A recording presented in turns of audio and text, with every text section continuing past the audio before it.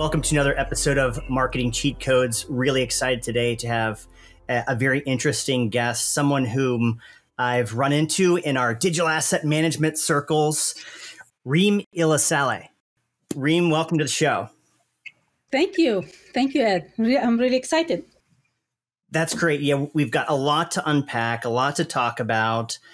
You're doing some really great things. I want to talk about you, your mission, and unpack some of your journey. And you've got some really interesting marketing cheat codes that I think with what it is that you do specifically that are going to help content marketing professionals, thus us in the digital asset management world, think and always want to continue to learn, think like a student, always be a student, always be looking at this space that we're in as an area of learning and growth. So I know there's some really good cheat codes in there.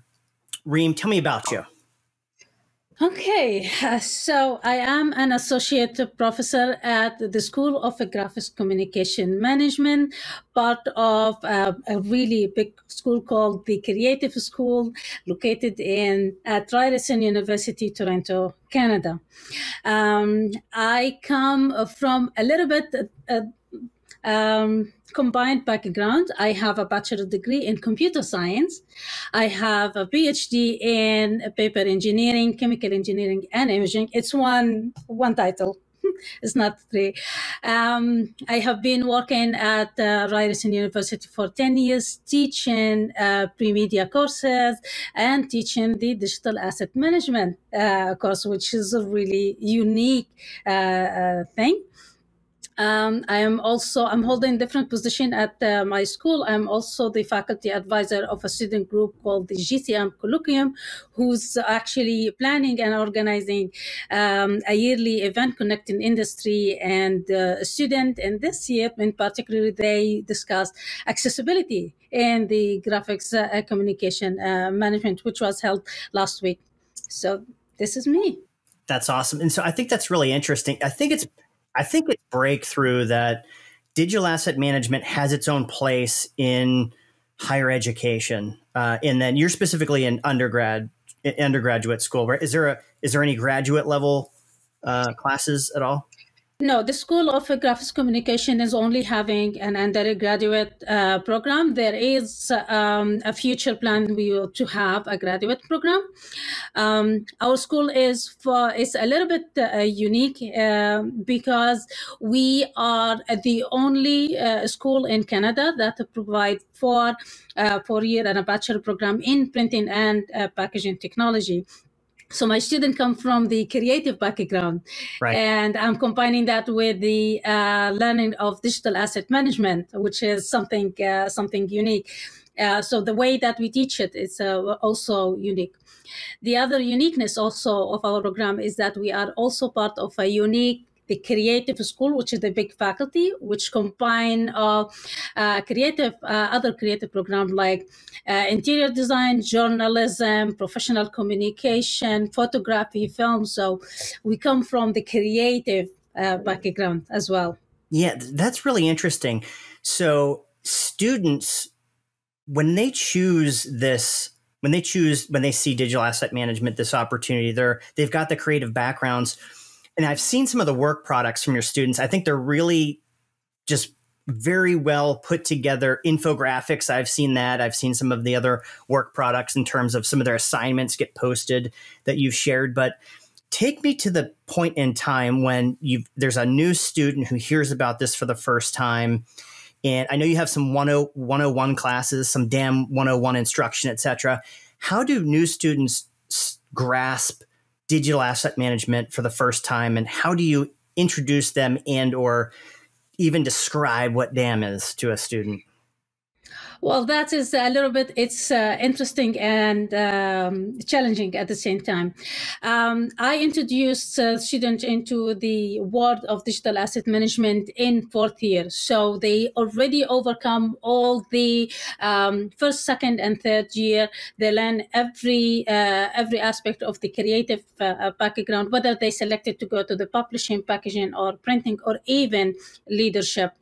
So despite any concentration that they take. My digital asset management course is a core course. They have to take it in 4th year.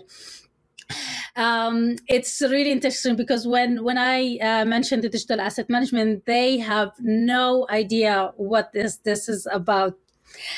So you can see they are excited, but as soon as we dig in, and as you mentioned, yes, we do have one-on-one. So the courses consist of a lecture and lab.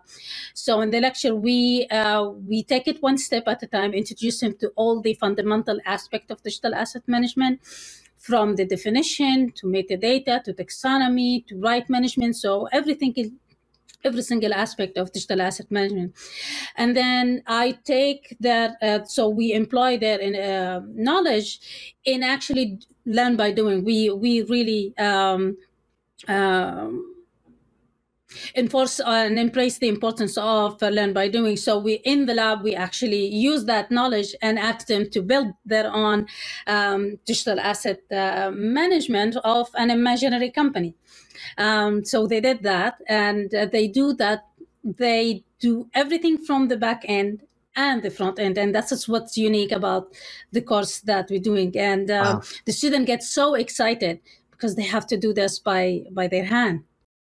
That's really, I don't want to say it's hard to grasp, but if I would put when I go back, when I was an undergraduate student, I learned, the business courses, I had marketing, all that accounting, finance, and then I also had computer science, etc. But to build something that when I think of as a whole category of software as a student, your cheat code here is you have them understand the inner workings, that the business case of it, with a case study company or a fictitious organization from some industry. You actually build the back end and the front end user experience. It's all within a 12-week time frame. Yes, and then they also have to evaluate their peers down. So as part of the assignment, each student, each group, they have to evaluate the other peers down and build a marketing campaign. So I'm bringing back their creativity background and building the marketing campaign. So that's one thing. The other assignment that you mentioned about, which I have been sharing in social media, is the damn creative. So again, I'm trying to connect their creativity background with that technical dry topic of digital asset management. So, and we are the graphics communication management. We communicate with the graphic. So I ask them to employ all of that, select a topic in them, and then use their creativity to represent it again in a fascinated way. There are many objectives why we're doing this. One of the things is that I'm thinking about the student as a student. I'm thinking about if I want to point them to a quick resources where they can quickly read about it and actually understand it in one single minute, and it's visually appealing. This is what I want them to do. This is the infographic. So they are enjoying themselves while they're designing. And then at the same time, they're providing information to everyone to share it with the community. So we are checking all the point while we're doing this assignment. Wow. And then in there also, so you're thinking, so these students, they're going through the process, all the components of digital asset management. Not all of them had like a business background. They hadn't been out in the, having had, some commercial experience, so to speak, with a brand as a creative. So they can't really pool that, that firsthand experience and knowledge. And so when they're thinking about, designing DAM and they're thinking about end users, how do you get them thinking user-centric in who they're building this for? Do you supply them with key user personas, or how do they learn who's actually going to consume the technology? It's not an easy way to do it, but I want to point out that part of the courses that the student they have to take management courses and marketing courses. So they do have some management aspect for it, and also before they take the course, they went into their internship. So they have that aspect, their understanding of the user interface. And yes, the thing is that while we're teaching the DAM, or during the course, I'm trying to bring them into two different points. They have to think about it from a vendor perspective, like they are an employee with a DAM vendor, how they're going to think about the client, what are the questions that they have to go through in order to understand the client. And also we learn it from the user perspective. If you are a user in a company who's looking for a DAM, before you go to a vendor, what are the questions that you need to think about it? How do you think about that? So we are actually we're teaching them into two perspectives at the same time. So you actually teach vendor selection processes as well, in terms of how to fit the technology with the business need. Wow. Yes. And then do you also get into topics around adoption or change management, or actually getting the technology put into? Yes, we do that. Yeah, so there is one lecture about the IT infrastructure. So they have to learn about the IT, understand the terms, even though they don't come from a technical background, but they do need to understand, or at least become familiar with those terms. And yes, they have to. There is also a course about the adaptation, business management adaptation, because they maybe end up by being a DAM manager who will be actually bringing this new technology. And then there will be some employee who will have those like hesitations. So what are the things that they need to think about when they want to implement it, the governance model that they have to think about? So yeah, we touch base on this, and yes, we touch base on the change management. So I'm telling you, we almost every single topic in digital asset management, we talk about it in this course, almost. Yeah, organizational change management is, yes, it goes hand in hand with the technology being adopted, getting that value realization, threshold met. So I like that, how you don't just sort of teach them into in a certain place and stop. You actually get them to the other side of the delivery of value from the technology, and knowing that the journey's not over once that you've got the technology selected, put in place, but the ongoing humans and technology working together, a success factor. It is. Yeah, it's really exciting. Now, there's a lot in there. You talked about metadata, you talked about taxonomy, they've got the business background, they're building a dam from scratch. Where do some of the students struggle the most? Is there a common area that's that's a topic that's much harder for them to grasp and or persist fast? Metadata.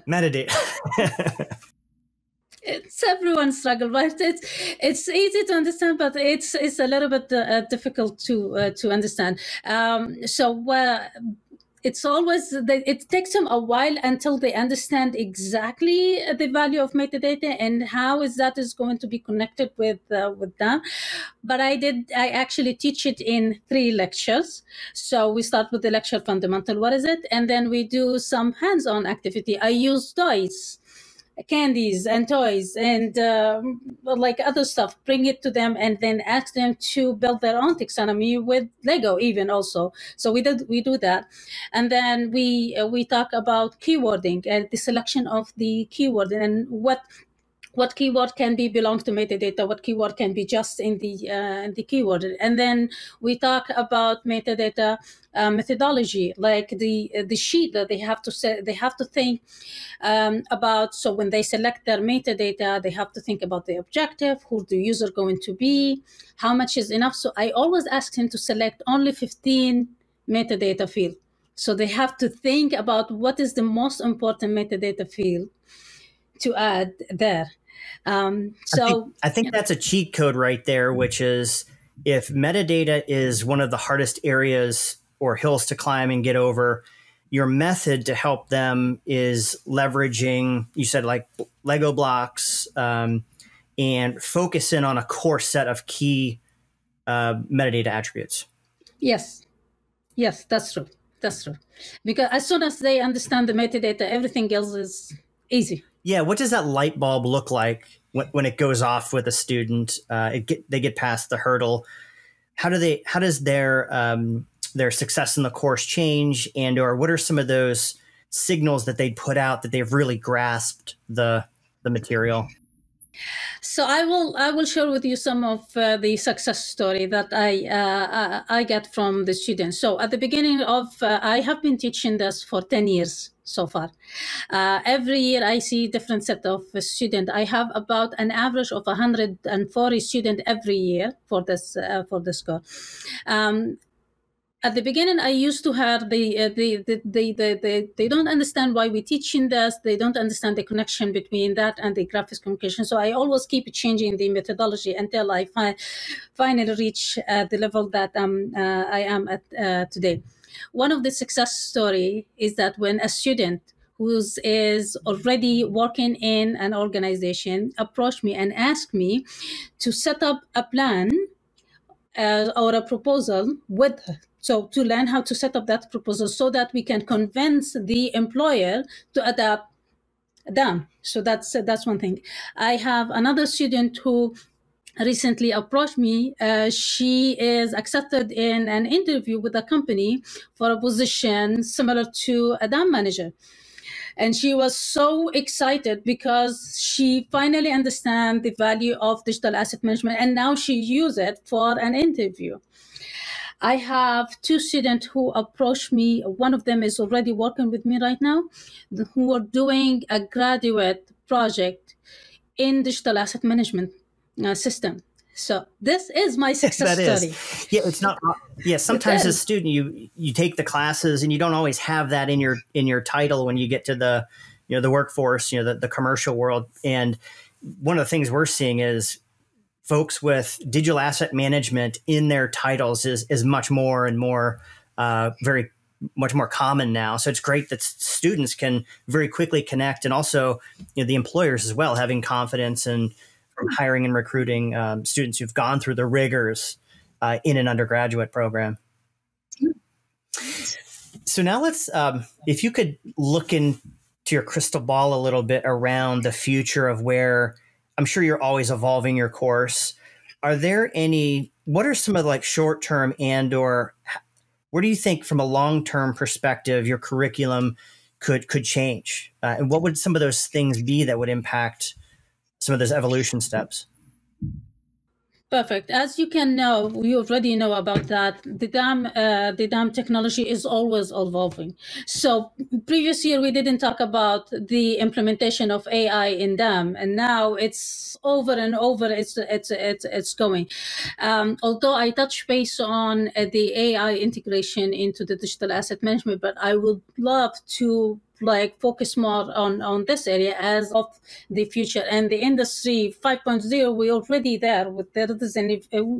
So I would like to more discuss this and the struggle and the barrier that we still have some people who have that hesitation on adapting the dam. So you will always going to have that. So this is something that I would like to continue focusing on that. The adaptation of metadata, it's always evolving. The automation adaptation. So these are some of the area that I would like to focus on. The other goal that I am working on at this moment, although the digital asset management is really unique in my school, which is the graphics communication management, but still the understanding of the value of digital asset management is not widely understood by the rest of the program at my university. So my future goal is to make sure that every single program in my university understand the value of the digital asset management and implemented in one way or another, in a course, in a lecture, in something. So there is a need, there is an understand, because we are going into the world where there is a multidisciplinary project. There is a small threshold between, you will always going to see projects that connect the music with printing, or interior design with photography. There will be that connection. So digital asset management is the glue between all of those. So that's my future goal. Yeah, that's awesome. So so we talked about AI, digital asset management being a sort of a connective tissue of sorts. Do you have, maybe currently and or future, do you think in the background of students is creative creative content.